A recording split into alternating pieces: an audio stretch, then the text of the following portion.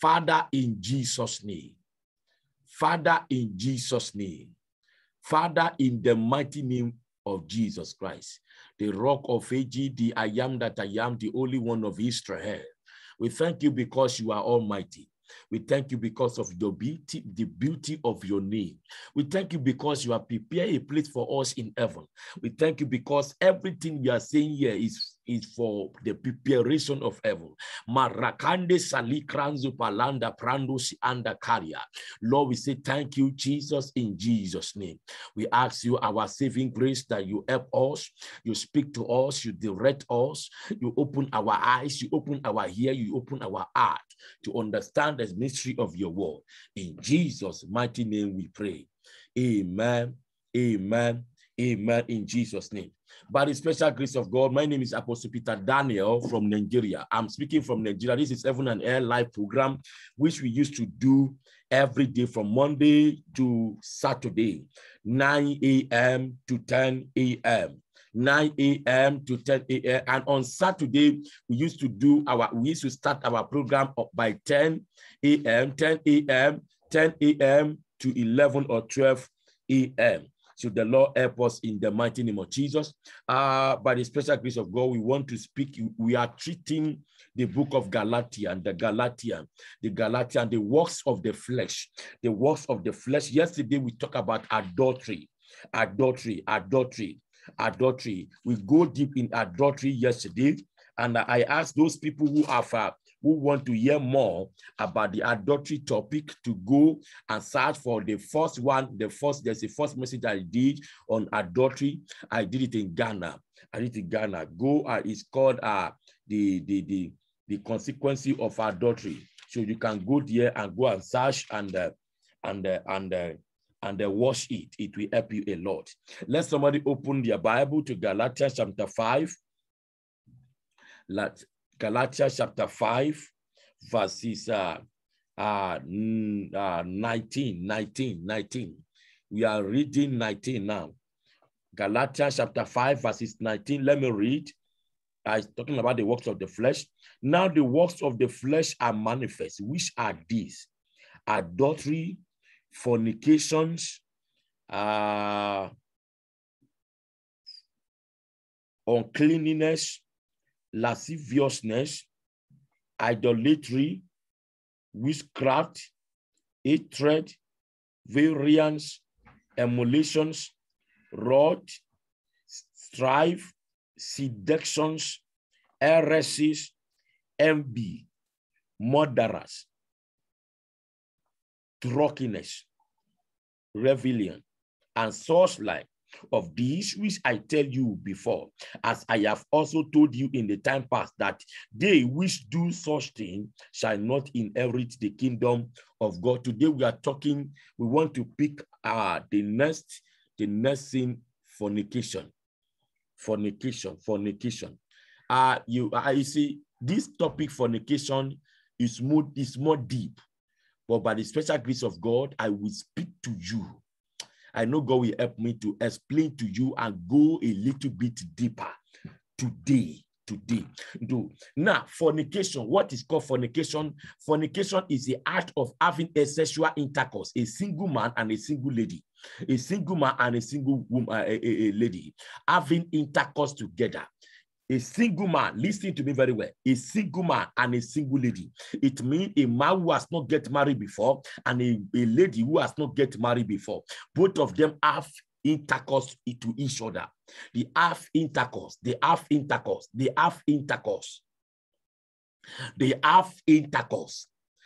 sexual intercourse to each other. Now, this is called an act of intercourse. It's called fornication. Now, these people cannot be, they cannot, you see, they are seeing that is limited to some people. Fornication is fornication is only limited to a single people who has not getting married before, who has not been married to somebody else before. Maybe You might have a man for example, now you might say you might have a children for a man, maybe 4, 5, 6, 7, 8 children, but the man has not paid your dowry. That kind of act is called fornication. You see, for you to be living under the umbrella of a man does not mean that the man is your husband, does not mean that the man is your something. All what you are doing is called fornication. You are not doing adultery. Adultery is meant for those who are legally married. Legally married. Those who are legally married, they can qualify them to be called adultery. But for those who are not legally married, maybe a woman is living under your umbrella and you have not paid a dowry, she is to be called, any sexual intercourse between you and that lady is called fornication. Is called fornication. Whether you have a boyfriend and you are doing boyfriend and girlfriend, and your boyfriend have sexual intercourse with you, the kind of sexual intercourse both of you do is called fornication. So anything you do, this issue of fornication does not have to do with age. Whether you are old age, whether you are younger age, whether you are 100 years, you have not married, you are 80 years, you have not married, you are 12 years, you have not married, you are still very small, you are in primary school, you are in secondary school. Any sexual intercourse you do is also classified to be called fornication. Fornication. And also there is another fornication that the Bible talk about. Another fornication that the Bible talk about. Now, okay, it's talking about adultery, but it's also this area I want you to read is for married and unmarried. It's the same way of sin. Open your Bible to Matthew chapter 5. Matthew chapter 5 verses 27 to 29.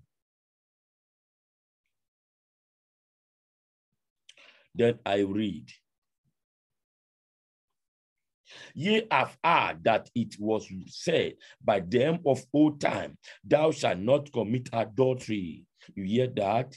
But I say unto you that whosoever look on a woman to lust after her,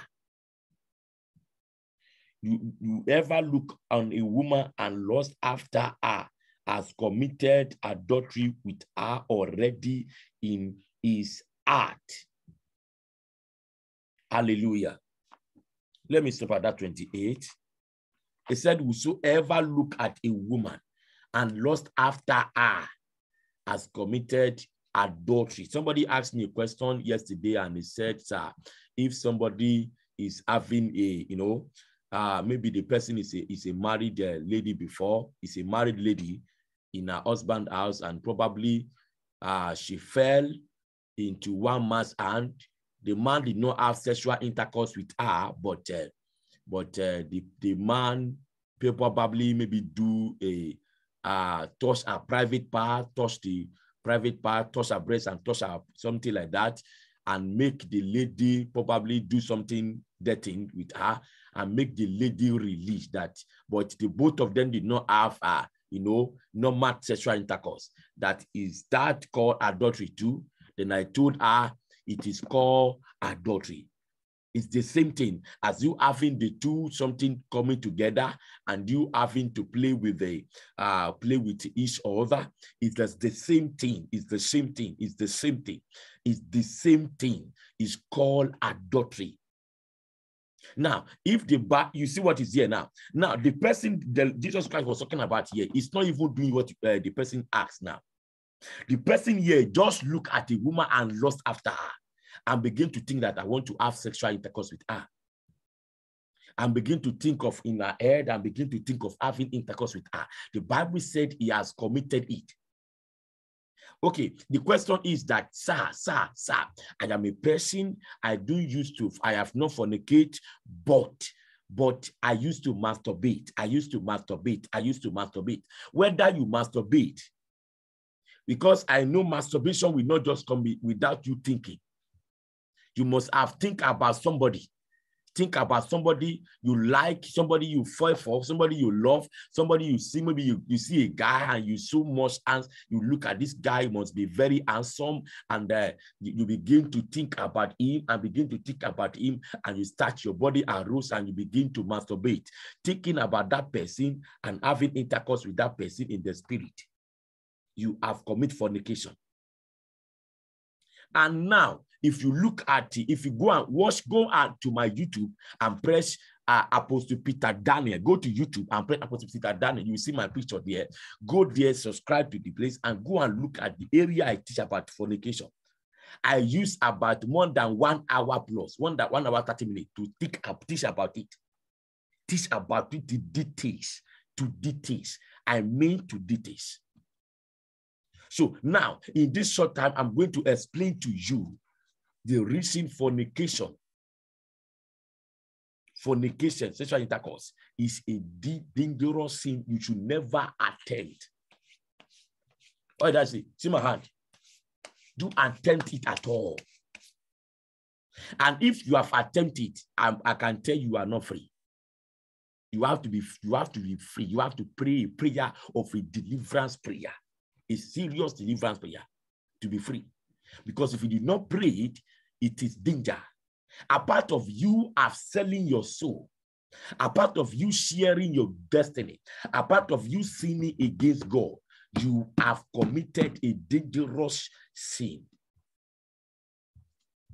which can affect you, affect your calling, affect your generation, affect your children, affect your grandchildren, which can become a cause. There is difference between abuse and a cause. A cause means something. A cause means a generational cause that attached to somebody or to his generation. The sin of fornication is a cause that attached to that person and a generation. Listen to me. Whether when you do it, you are a Christian that time or you are a sinner that time, no matter the kind of area you might be, whether you are a Christian or you are a sinner and you commit fornication, you are under this kind of cause, a dangerous cause indeed. A dangerous cause indeed. I have told you before, this issue of a fornication, a pastor can still deliver you and pray. You can still be set free. Pastor can command you to, and pray and cancel it. It's possible, but it is true. God is the person who can set you free anyway. The issue of fornication, I will just be shortening because of the time. The issue of fornication, when you have intercourse with somebody, you agree with that person. Now, for example, it's almost the same thing with the adultery of a matter. For example, as I'm talking now, though I am delivered, as every woman being on earth has their own generational cause in their family. Maybe in their family, they used to get married at the age of 30 years. Maybe in their family, they used to get married at the age of 35. Maybe in their family, they used to die at the age of 25. Maybe in their family, they used to be poverty. They used to go poor in their family. Now, maybe in your own personal family, you have your own personal cause too. Now, if you have intercourse with that man that in their family they used to go mad, and you have intercourse with together, you are going to share. Intercourse, it means intercourse is only meant for those who God has assigned and joined together. So when you have intercourse with that man or with that sister, you share with our cause. You share with our cause. I'm not talking about Christian alone, that the thing you did in your Christian life or in your sinful life. It's both party. Whether you are Christian, whether you are sinner, it's both. You are going to share from that sister or from that brother the cause in their family. The demon that is chasing that man around will start chasing you too. The cause, the masculine that is chasing that sister will start chasing you too.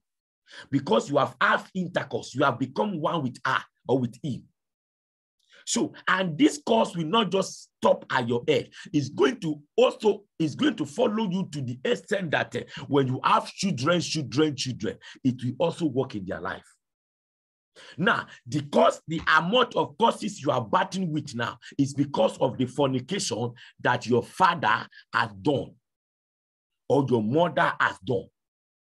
And that is the kind of cause that is affecting you right now. Are you with me now? Are you with me now? So that is the kind of cause that is affecting you right now. Now, imagine now when you are maybe now your own personal problem, you have not married, you have not committed fornication before. Your own personal problem, you are still battling with it. You are still asking God that God should save you and deliver you from your family curse. You have not delivered yourself. Now you now have intercourse with another person again that have every curse. Do you know how heavy that curse is going to be upon your life? It's going to be a severe curse. Now, the issue of fornication is so dangerous that anybody you have intercourse with now, listen to me. Now imagine a man who has slept with 5 or 6 or 7 ladies in your lifetime now, as we're talking. Maybe the lady you slept with is amounted to be 7. Now, every personal person, maybe a single person, have like 10 cause in their family. Let's say 10 times 7, that is 70 cause, 70 problem. So that man will share in that 70 problem, plus the personal man's own problem. That is why anybody that is used to fornicate will always have problem in the future. They will always have problem. There's no way they can do it. They will always have problem in the future. I mean, anybody that used to fornicate, they will always have problem in the future. Not only that, the children they give birth to out of fornication, the children they give birth to out of fornication, they too will start fornicating. It is automatic. It is automatic logistic. The children that was born out of fornication, they too will be fornicating. If you are pregnant out of fornication, she too, that side you have, we also impregnate somebody out of fornication. That daughter you have too, we also impregnate, we also have pregnant out of poverty, out of fornication, because it is a cause. It is very deep. Now, sir, what of the person who have fornicated with a prostitute before? If you have ever fornicated with a prostitute before, I'm telling you, you are in a dangerous atmosphere, because you need a serious deliverance. Sir, what of if a woman have an intercourse with a man that used to fornicate, that is a womanizer? Maybe the man, the fornication, the person have, the fornication, the person has been more than 20. Maybe she has fornicated with more than 20 women or 30 women in his lifetime. And the man, that kind of man have intercourse with you. My dear sister, you are under a serious cause. You need deliverance. That is why sometimes listen to me now. That is why sometimes when you are praying and you are praying, it seems as if your prayer is not answering. It has answered. That prayer is destroying many causes. It cannot finish that causes, because maybe the cause in your life is more than 100 causes, for example. And maybe you pray today, that prayer will destroy one. You pray tomorrow, you will destroy another one. It will be destroying it, to lead one by one, until you finish that destruction. That is why you start seeing that you start having testimony, your life change around, everything turn around for you. For those who, if I want to talk to a virgin now, a virgin.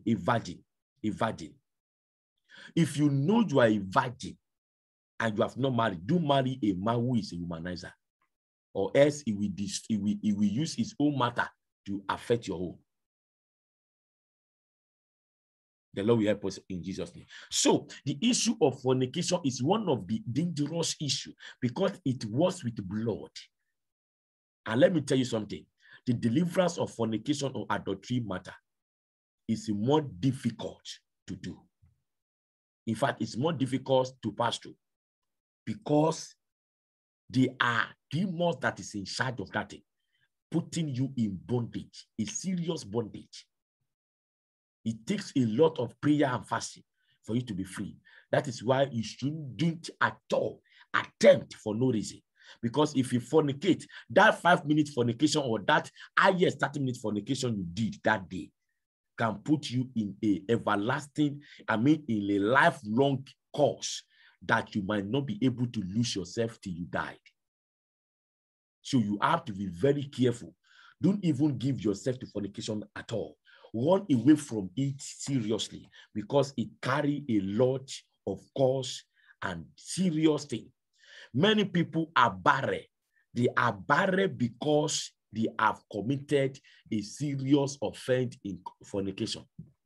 It's not those people who are, it's not all those people who are aborting pregnancy that are also under the kind of not able to, not able to have children.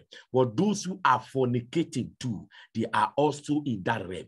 Then number 2, if you are fornicating or you are so much fornicating or you used to commit masturbation, anybody doing masturbation is also classified as fornication. So if you used to commit masturbation, you are also a serious attack. You are also a serious bondage of these kind of things I'm talking about. And masturbation will also sell to you the spiritual husband and spiritual wife. So if you used to masturbate, automatically you have already have spiritual husband or spiritual wife, and which can destroy your destiny, destroy your life, and destroy your heaven. I pray you will not go to hell in Jesus' name. In this, I'm going to stop at this point. So you are watching me, everyone watching me, you are watching me, Apostle Peter Daniel. If you want to get deliverance from all these things, make sure, 1, you subscribe to the channel. Then number 2, come to worship with us on Zoom, where we used to do our deliverance prayer every day, 9 p.m. to 10 p.m. 9 p.m. to 10 p.m. every day. Every day. Every day.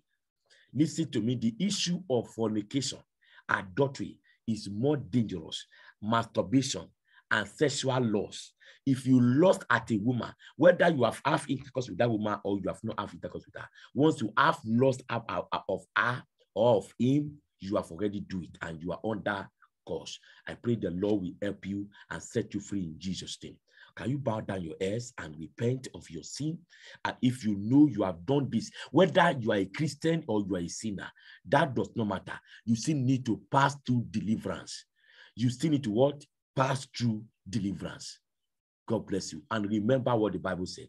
Revelation chapter 21, verse 27. It said, for no unclean things we go there. If you are under a curse, you cannot make heaven. So hear it. You have to break your curse to make heaven. I want you to say after me, if you are a sinner, say after me, Lord Jesus, I am a sinner. Please forgive me. I surrender my life to you today and ask you to write my name in the book of life. Lord Jesus, I ask you, God, to show me mercy and help me to walk accordingly. Thank you, Father, for forgiving me. In Jesus' name, I pray. Amen. Now, as you have prayed the prayer, you are a child of God. I want to pray with you too and pray for everyone who is watching me. You can say amen. Don't stop at my prayer. You need to go and beg God seriously on the past thing you have done and for him to set you free. And if you see that your conscience is still disturbing you seriously, then you have to be delivered. Go for a serious deliverance prayer. So God will help you in Jesus. Let me pray for you. Our Father in heaven, we appreciate you because you are Heavenly Father. We thank you because you are omnipotent, omniscient. You are God that liveth forevermore. My Father, I pray for those who are listening to me right now. I pray for them right now that you visit their life, you show them mercy, and you deliver them completely in the mighty name of Jesus. You set them free and let them be able to see the light of heaven. Thank you, Father. In Jesus' name, I pray. Amen. God bless you. Subscribe to my channel. This is Apostle Peter Daniel. We used to do our program I've explained to you every day. Make sure you subscribe and please support us in this program. God bless you. Bye-bye.